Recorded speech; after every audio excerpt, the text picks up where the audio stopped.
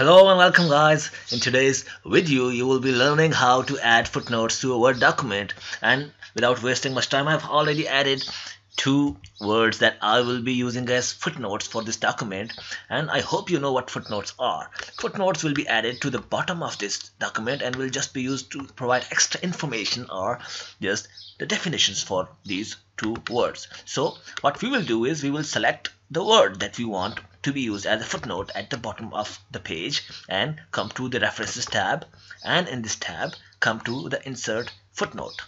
Now what I will do is I will just write something about that word, the footnote word.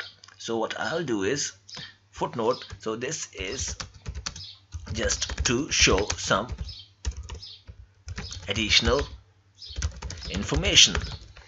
So the first footnote I have provided an extra information that the footnote is a word that will provide some extra information. So in the relevant section I will provide a second footnote.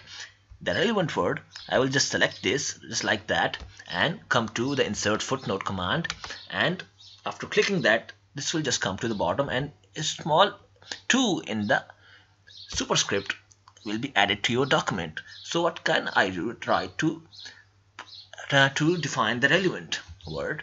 I can write this will show or something that is related to other concept.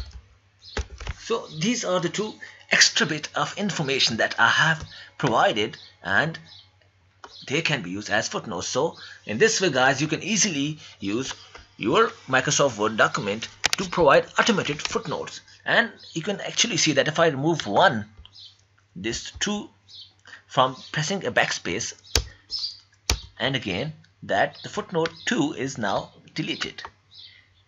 So in this way you can easily add and delete footnotes in your Word document. So thank you guys, and please subscribe to this channel for more tutorials. Thank you.